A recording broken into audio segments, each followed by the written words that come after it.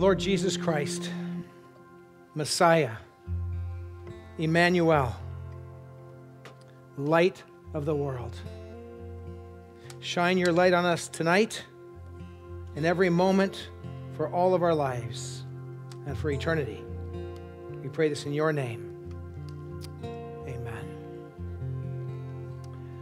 Well, everyone needs a little light at lots of different times. Different light for different things. I got all kinds of lights up here.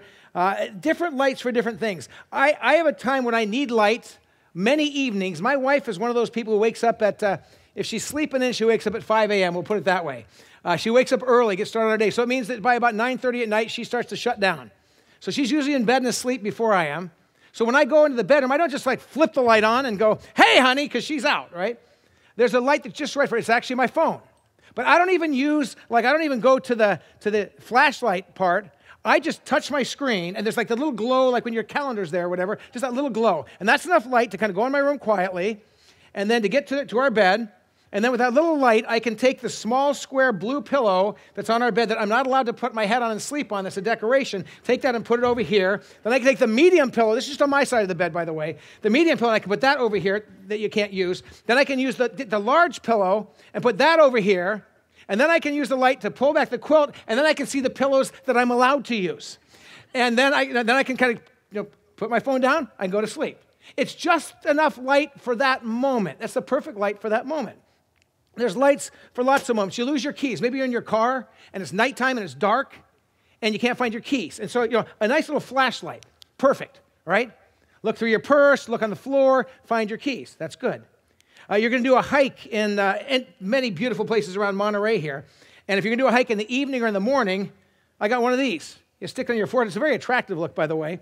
But you put this on your head, and then you got, wherever you look, you got some light. That's great. I mean, there seems like there's a light for just about everything. If it gets dark here, and I need a little bit of light, I can just flip the switch. That's a nice. If you stare at it, that's all you'll see for the next 2 days. So don't stare at that. But there's.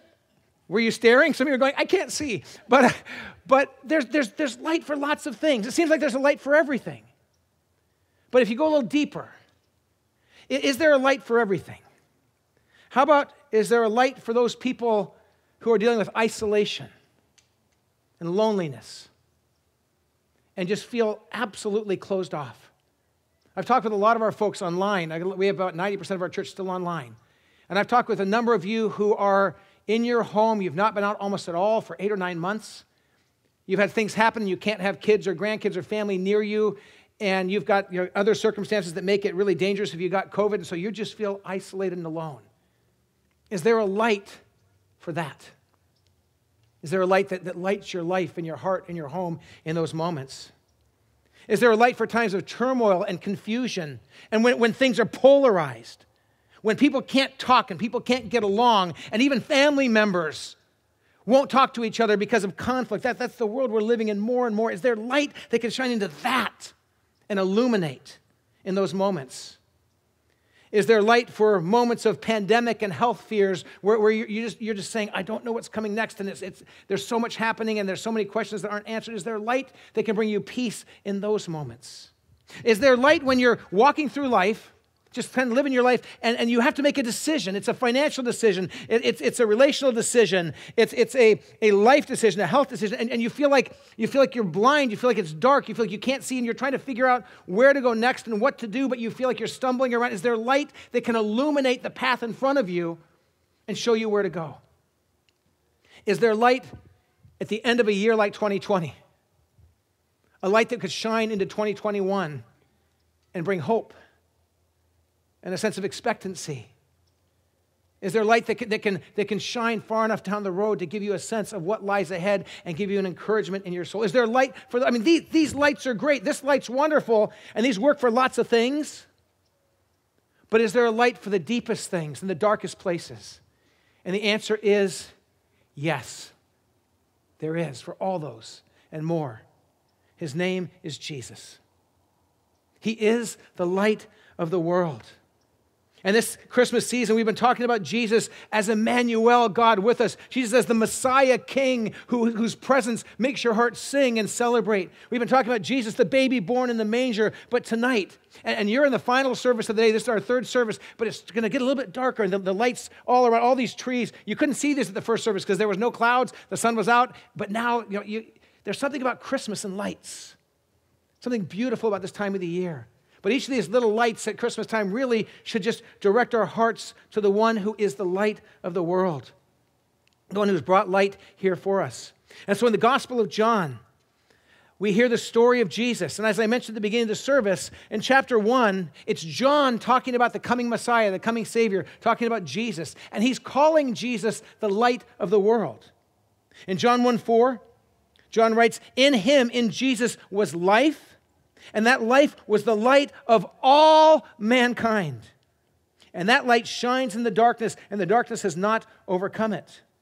And then in verse 9, John gets back to the topic of light again. And he says, "The true light, that gives light to everyone, was coming into the world. He was in the world, and though the world was made through him, the world did not recognize him." In that beginning of John, we see John talking about Jesus. And it's one thing for John to point to Jesus and say he's the light of the world. It's another thing for Jesus to say of himself, "I'm the light of the world." It's like somebody saying, she's really quite a good athlete. It sounds different than her saying, "I'm an amazing athlete," right? It's different if somebody says, "That guy's really handsome," than that guy saying, "By the way, I'm very, very handsome." You following me? It's different. And so John has said he's the light of the world. But now in chapter 8, Jesus is talking. Look at John chapter 8, verse 12. If you have your Bibles at home, it'll be on the screen if you're at home. But in John 8:12, we read this. "When Jesus spoke again to the people, he said, 'I am the light of the world. Whoever follows me will never walk in darkness, but will have the light of life.'" Jesus says, "I'm the light of the world. If you walk with me, you'll never walk in darkness." That's powerful. That's amazing. And it becomes more powerful when you realize where Jesus is when he says this and what happens in that place. When Jesus speaks these words, it's the Festival of Tabernacles.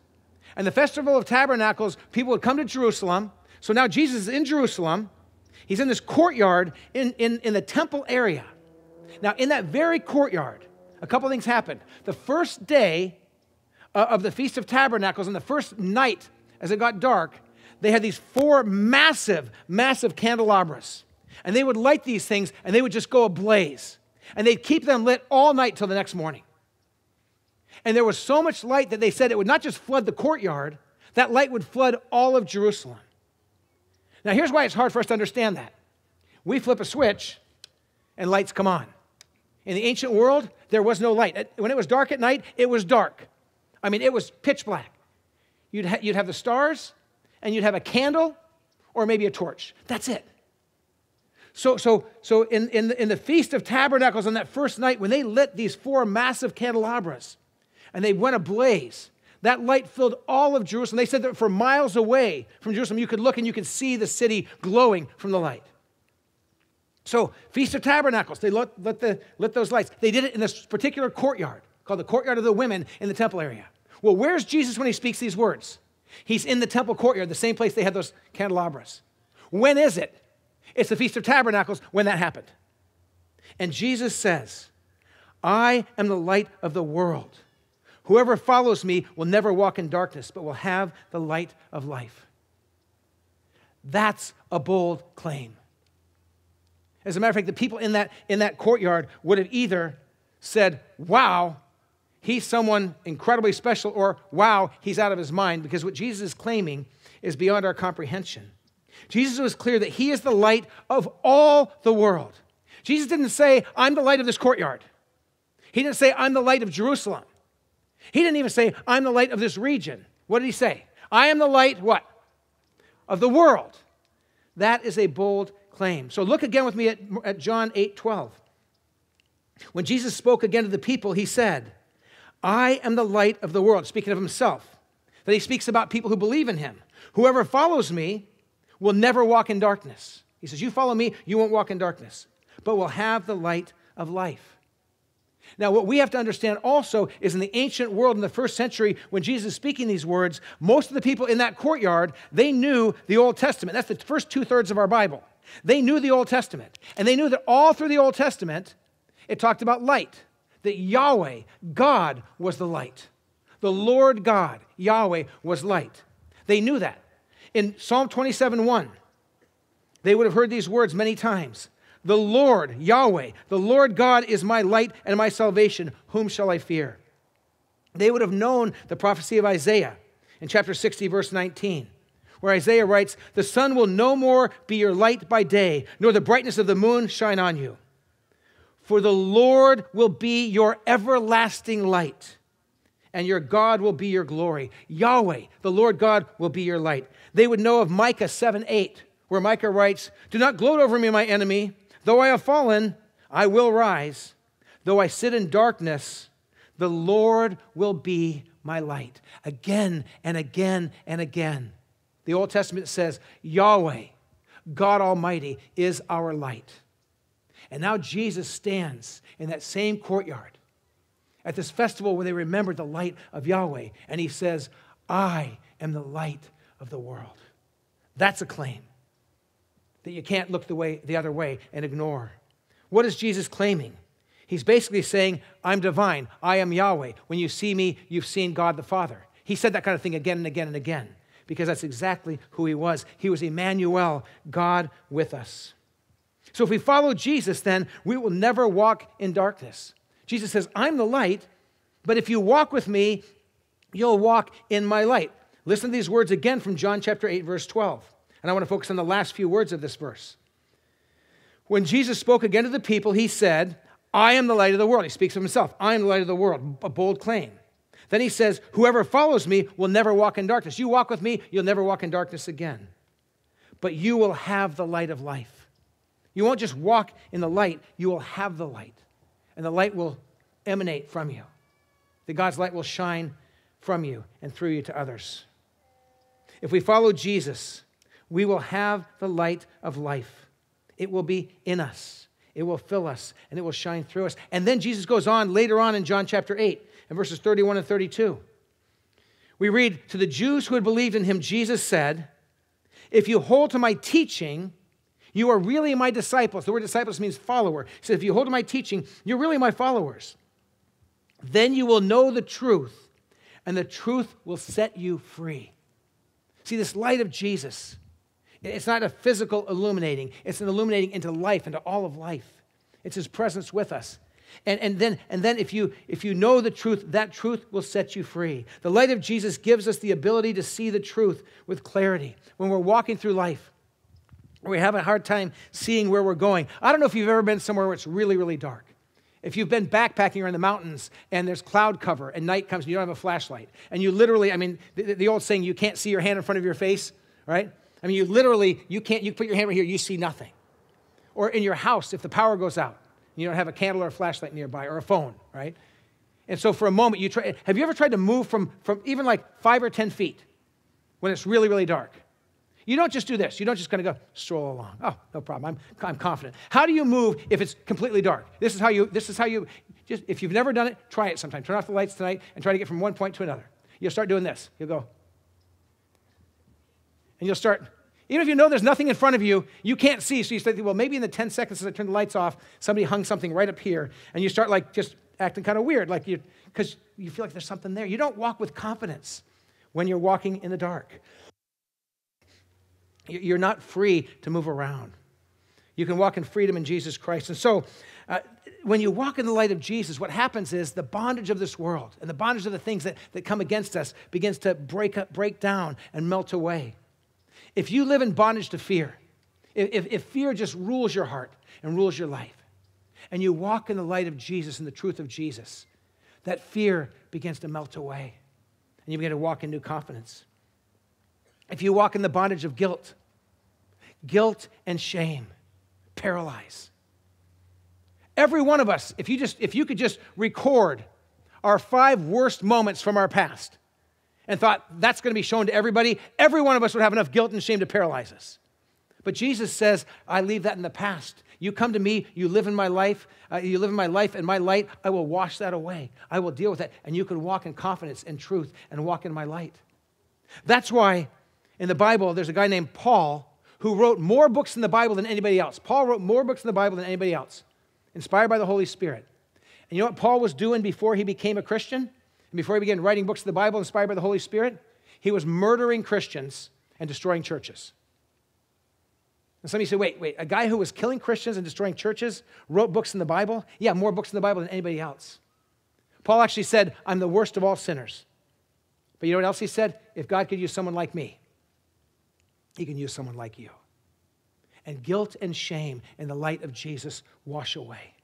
Not because we aren't guilty, not because there's nothing we can be ashamed of, but because in his light and his presence we see he's making us different people. Bondage to sin and temptation. The sin and temptation that are out there for all of us in this world. In the light of Jesus, we see the path to walk and how to walk in new ways. So here's a question for you. And ask yourself this. How can I live and walk in the light of Jesus today, every day, and forever? I mean, how can I live in this light and walk in this light today and forever? If Jesus is the light of the world, if I walk with him, and if I'm his disciple, if I don't walk in the darkness, and if I in turn can have the light of Jesus in me and shine through me, how do I live in that light? Because in Matthew chapter 5, Jesus says something amazing. It's staggering enough that Jesus would say, I am the light of the world. But in Mark chapter 5, verse 14, here's what he says. If you become his follower, if you put your faith in him, he says, you are the light of the world. Excuse me? You are the light of the world. Why? Well, because just like the moon reflects the light of the sun, we reflect the light of Jesus. And if you're a follower of Jesus, and if you walk in his light shines in your life and on you, and it shines off of you to others. And the way you live and the way you interact with other people shines the light in the presence of Jesus. How is the world going to know that Jesus is real? One of the main ways is through the light shining off your life, if you're his follower. So I want to challenge you all year long for 2021, but start with the next 36 hours, Christmas Eve and Christmas Day. And say, how do I shine the light of Jesus? Here's a few thoughts. Extend forgiveness. Is there someone who's wronged you and you have not yet forgiven them?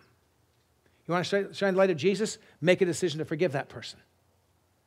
And right now you're going, I know who that person is, and no, not going to happen. I mean, some of you in your minds, I'm not reading your mind. I'm just telling you, I'm a human being. I get it, right? I mean, for some of us, it's like, yeah, what's the next option? Let me opt out of that one. But you want to shine the light of Jesus? You forgive others the way Jesus forgives you. That will shine his light. You want to shine the light of Jesus? Practice hospitality. People who are hurting and broken and forgotten. Reach out to them. Do you have a neighbor this Christmas season that's isolated? You can't pop by their house and drop in and sit with them, but what can you do to extend the hospitality of Jesus to show his love to that person? Extend kindness and celebrate kindness. We're living in a world that just doesn't have a lot of kindness, but you carry that in your heart and say, what's the kind thing? How can I, and say, God, let your light shine through how I treat this person, how I respond to the situation. I was in a store recently. I actually went into a store to buy something. I didn't do it online. I actually bought something in a store. It still happens. And so I went into the store, and I was in line, and there were two people in front of me, and both the people in front of me had coupons and had things to talk about and weren't quite ready when their time came up. And I'm behind these two people watching this, and the salesperson at the thing was so kind and so patient. And I watch this, and I'm thinking, this is somebody who will succeed in anything they do with that kind of a heart in our world today.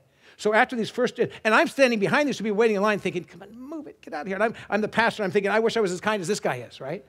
He's like teaching me about kindness. But when they were both done and gone, and I got up and I said to this guy, I said, in our world today, I don't see a lot of people in retail that have the kind of patience and kindness that you do.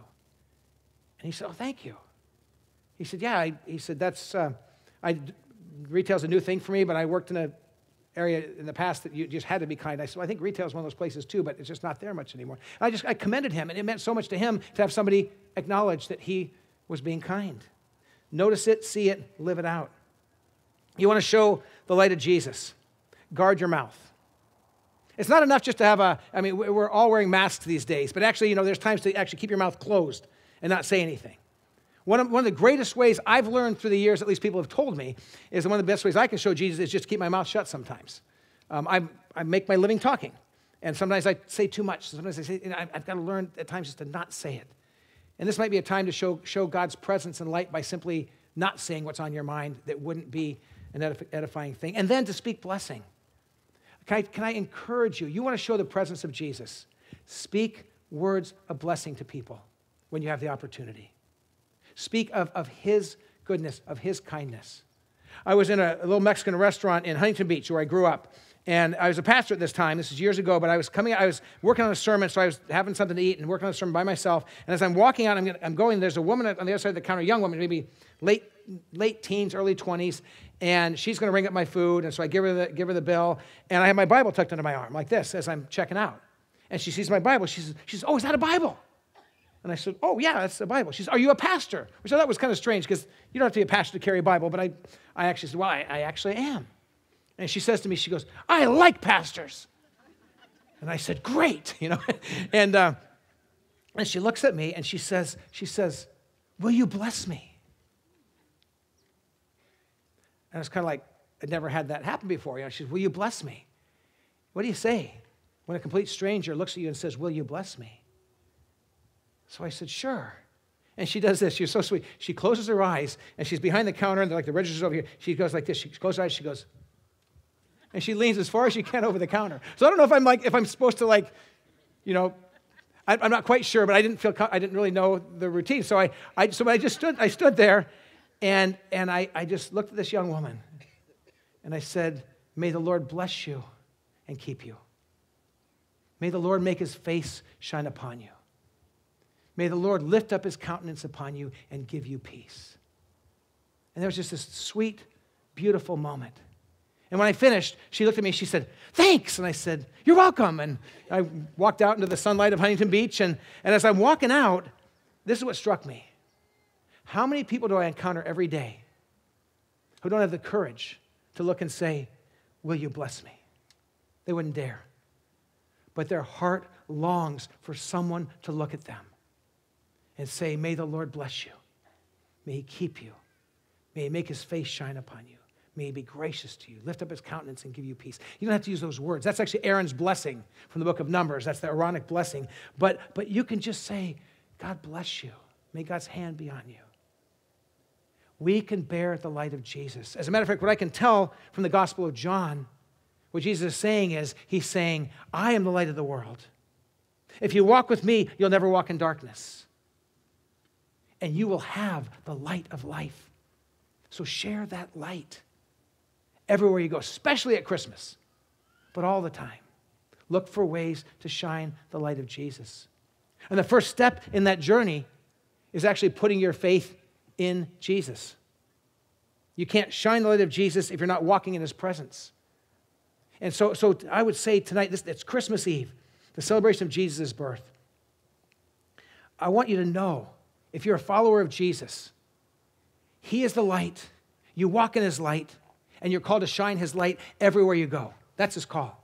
But if you're not yet a follower of Jesus, his arms are open, and he welcomes you. One of the things I love about Jesus is he's very polite. He doesn't just grab you and say, "You're becoming a Christian." He doesn't do that. He says, "I gave my life on the cross. I gave you everything. I open my arms to you. Come to me." And he lets us decide. And so if you want to become a follower of Jesus, his story is so simple. The story is this: there is a God who made you, who loves you, who is the light of the world. His name is Jesus. He came among us. We're separate from him, and we walk in darkness because we've sinned. We turn away from him. We don't live the way we should. But he loves us so much, he's like, "I don't want that to continue." So he came to this world. That's Christmas. That's his birth. He came to this world and lived a life with no wrong, no sin, and he was nailed to a cross to pay for my sins and yours, and to take our punishment and to take our shame on himself. And he did that on the cross, and he died. And 3 days later, he rose again. And he offers his grace to everyone who will receive it. He offers his love and his forgiveness, his friendship to everyone who will receive it. There's never been a human being in the history of the world who who has come to God with a sincere heart and said, I'm sorry for my wrongs. I want to receive Jesus. Jesus, will you forgive me? There's never been a single human being where God has ever said no. He always says yes. He's longing for that. That's why he came. He shines his light so you can see who he is. From that point, the decision is ours to receive his gift.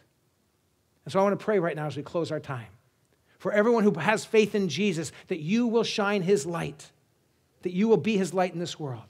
And if you're not yet a follower of Jesus, that you could right now, this Christmas, say, Jesus, I put my faith in you. Let's pray together. Lord Jesus, what a beautiful evening. As the sun is setting and as we're closing this Christmas Eve time together, I pray with all of those who've put their faith in you. Maybe it was when they were 5 years old, like my wife, Sherry. Maybe they were a teenager like I was. Maybe it's like my dad in his 80s who waited till the last month of his life, but finally said yes to you, Jesus. For all of us who have faith in you, Jesus, help us see you as the light of the world. Help us know that you shine your light every step of our lives. Let us see where you're leading us. And help us to then reflect your light everywhere we go. And Lord, I pray with those people right now, people in the courtyard, people in their cars, people at home, online, who are saying, I started this service just to kind of spend some time with friends or enjoy a kind of a theme of Christmas, but I didn't know this would be the day that I would say yes to Jesus. But if that's you and you want to say, I want to receive Jesus, will you just talk to him right now? Will you just say, dear Jesus, thank you. I recognize now that you are the light of the world. I call to you right now, Lord Jesus, and ask that you would forgive me. Wash away all my sins and all my shame and all of my guilt. Thank you that you died on the cross to pay the price. Thank you that you rose again. And thank you that you're here right now. I accept your forgiveness. I accept your love for me. And I commit to follow you and take your hand and walk with you all the days of my life and forevermore. And if you prayed that prayer, I want to assure you, if you prayed that from your heart to God, he's been waiting for you to ask him to forgive you. And he delights in this decision you've made. And his light's going to shine in your life in fresh new ways. It's going to amaze you. It's going to astound you. And if you prayed that prayer, I want to invite you, if you're at home right now, there's a phone number on the screen, and just text the word believe to that phone number. If you're in the courtyard in your car, on that sheet that we gave you, there's a phone number and the word believe. Just text the word believe. And what we'll do is we'll follow up. We want to get you a Bible. We want to get you a nice new Bible, and we want to just say, how can we help you on this new journey of following Jesus and walking with him? And maybe you're in the courtyard or in your car or online, and you're saying, I'm not a Christian yet, and I'm not quite there yet, but I got a lot of questions. Would you text the word wonder to that exact same number, the word wonder, and we'll follow up and just kind of walk with you as you're trying to figure out the whole Jesus thing. We'd love to come alongside of you and encourage you any way we can. And Lord Jesus, for all of us who this Christmas know you, we say, Jesus, light of the world, continue to shine. Lord, our world needs your light to shine. We need your light in our lives. And we dare to pray that you will shine your light through us to be a blessing to others. We pray this in your name, Jesus, and for your glory. Amen. I want to invite you to stand with me, if you can stand. And we're going to sing Silent Night. And I'm going to come up and just give a word of blessing and to send you out with little instructions to make sure we leave following our protocols here. But will you, from your heart, just sing this song as worship to the Lord?